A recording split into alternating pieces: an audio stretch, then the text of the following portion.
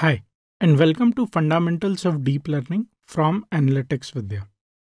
Let us start with the most obvious question you might have. What is deep learning?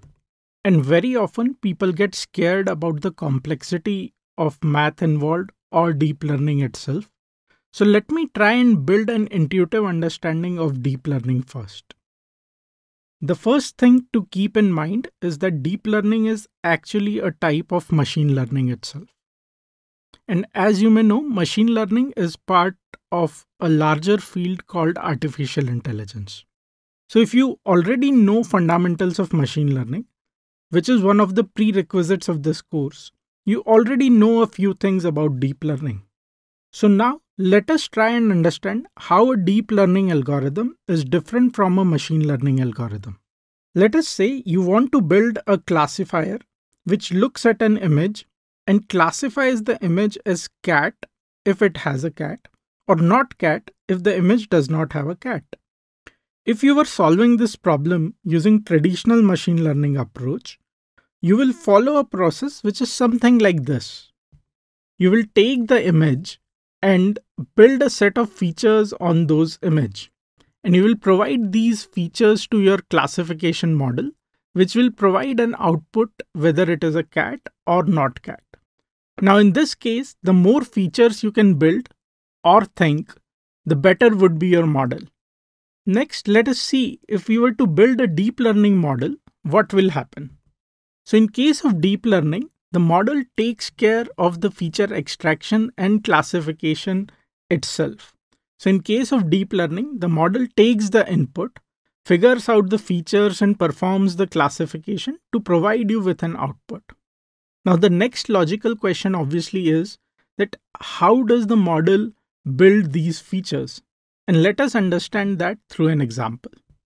So let us say you want to differentiate between different shapes and you want to detect squares from a set of different shapes.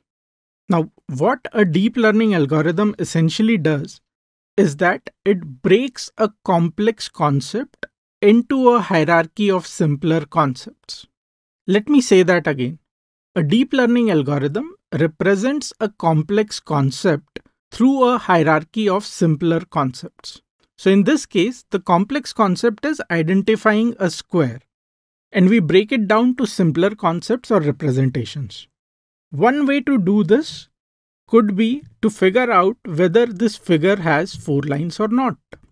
Once we detect whether these 4 lines exist, we check whether these are closed and perpendicular, which is again a simple task. And finally, we check if all these 4 lines are equal in length or not, which happens to be a simple task again. So we have taken a complex concept of identifying a square and broken it down into simpler concepts. Now, if you think about it, there could be multiple ways to take a complex concept and break it into simpler concepts. So how would a model know what is the right representation? And this is where the beauty of deep learning comes into play. In case of deep learning, the model builds these simple concepts and representations by itself using the training data. Let us see this again by using a more real-life example.